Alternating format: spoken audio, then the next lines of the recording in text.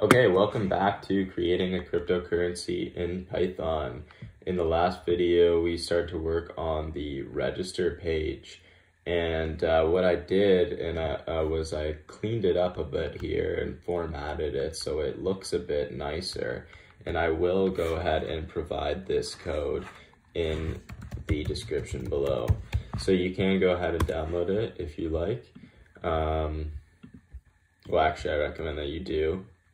And the reason I didn't code it with you guys is just because it was just some HTML stuff, and it would have taken a little bit of time that we could have been spending on Python coding. So I'll just show you what it looks like. It looks like this right now. So we have kind of this grayed out filler text here instead of like the weird formatting we had in the last video. So it does look a bit nicer. So what we'll go ahead and code is the messages and the form formatting that we'll use in the future for every time we create one of these forms. So inside of our templates folder, I'm going to create a new folder called includes. And in there, I'm going to create a new file called _messages.html. and another file called _formhelpers.html. So inside of our form helpers file, we're going to create a macro render field. And we're going to embed that code, that Python code in our HTML. And then we're going to do field.label.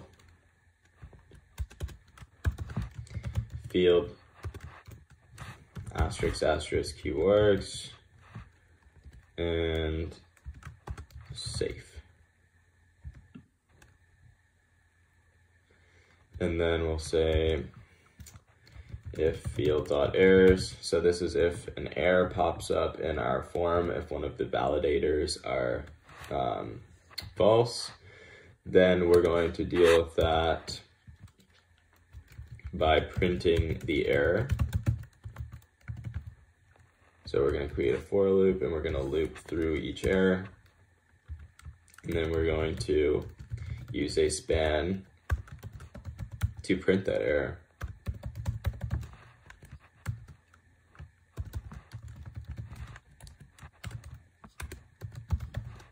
Like so.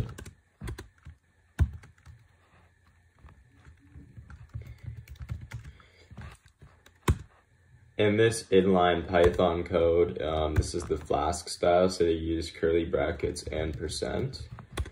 And you also have to end each block. So as you see, we created an if statement, we have to end that if statement. We created a for loop, we have to end that for loop. And that's just the syntax of Flask. So % and macro.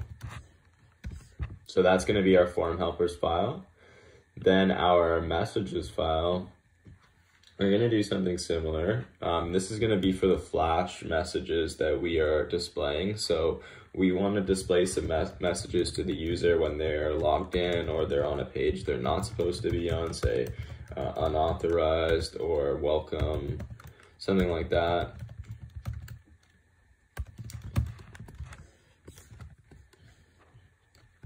So if we do have these messages, so we're going to have an if statement. So if there are messages,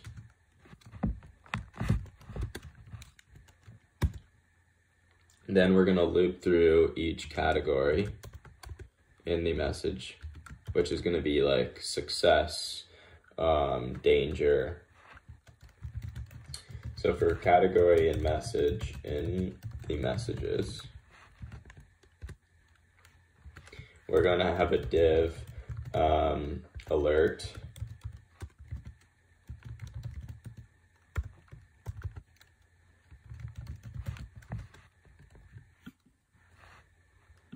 Like that, and then we're going to just display the message. And we'll create these messages as we go along in the future from Python using something like Flash, unauthorized, and then danger. And so danger would be the category, and then the message would be unauthorized. And that's how we're actually going to call these messages going forward. So now let's end the for loop. And we'll also end the if statement. And we'll end the with statement.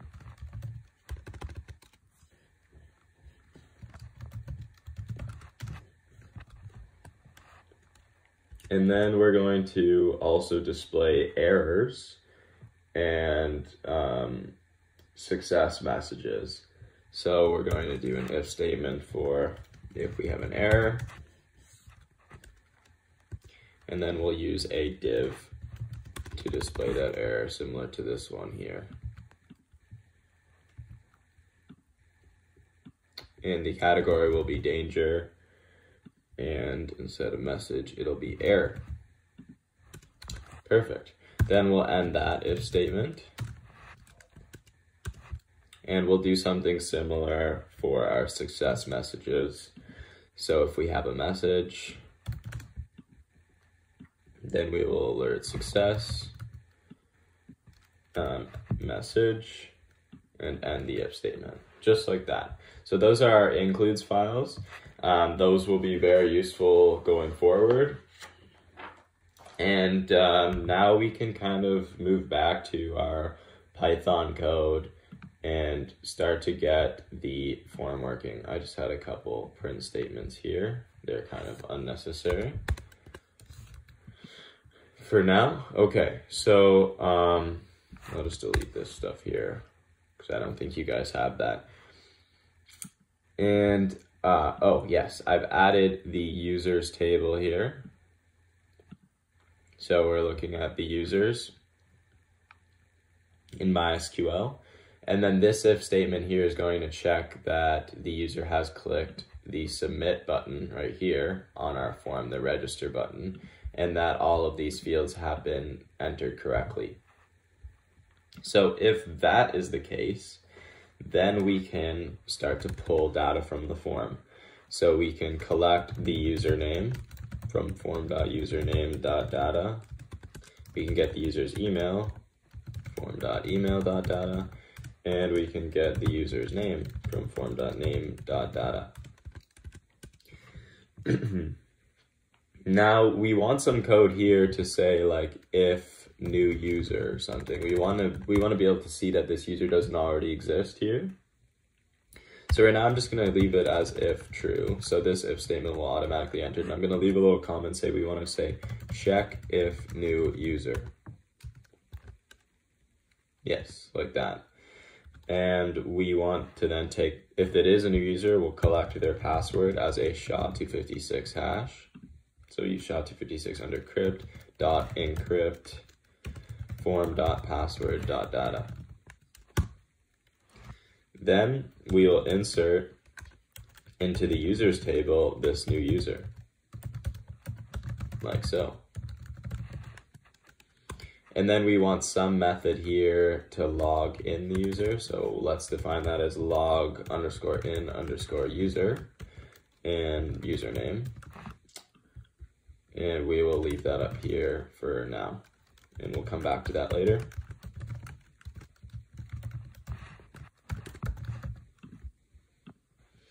And then we'll return a redirect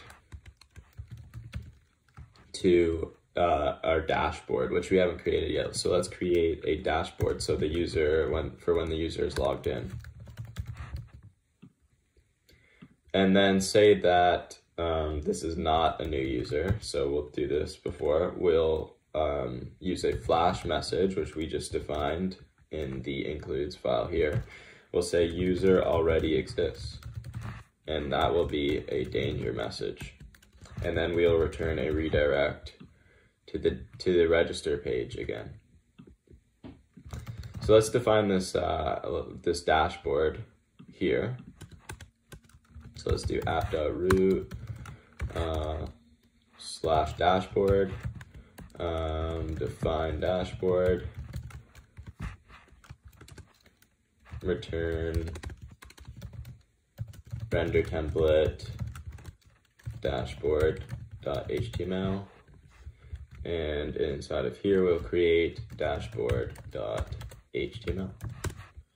Let's just put a simple h1 tag for dashboard.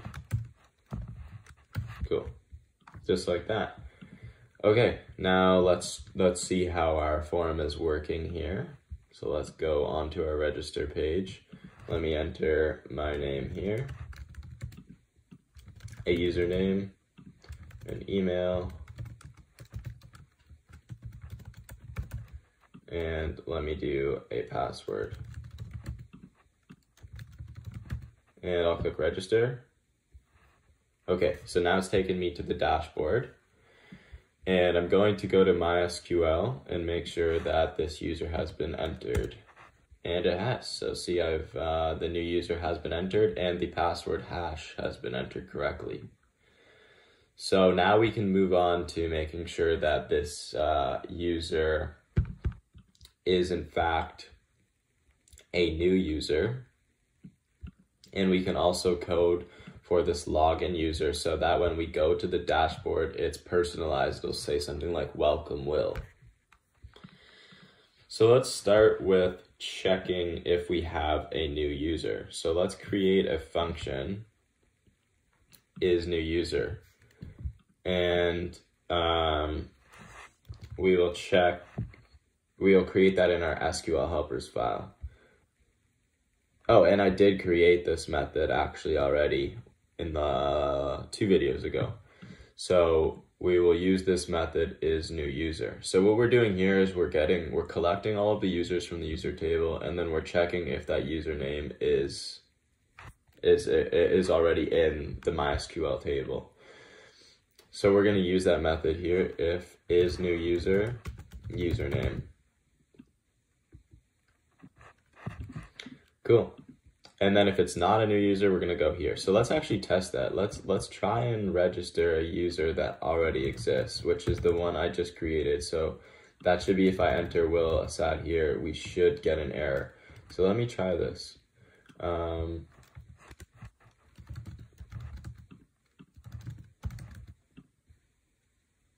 Okay, and it looks like it didn't work. Yeah, so this code is working. There was an error here. This was a new user. However, our flash message didn't work, and we will get that to work in the future. I'll have to figure out what's wrong with that. So let's code this login user function here so that our users can log in. So inside of there, we're going to want to collect some information about the user. So let's load our users table. Like that. And then let's collect the user's data by using users.getOne, username, and then the username that is passed as an argument. Then using our session, we'll say logged in is equal to true.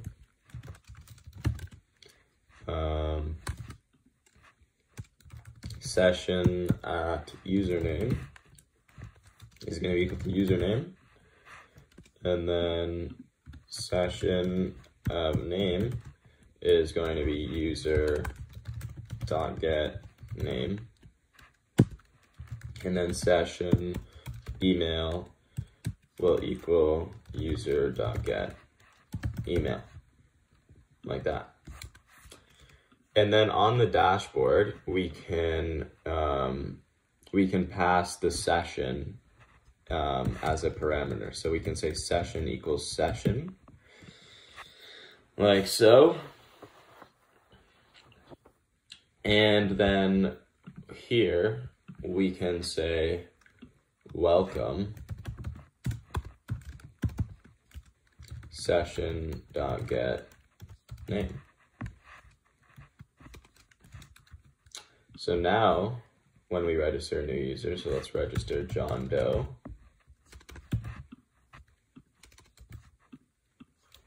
John Doe, gmail.com. And I'll just make the password John because it doesn't really really matter. Now, see, we have welcome John Doe, just like that. Cool, so I'll see you guys in the next video.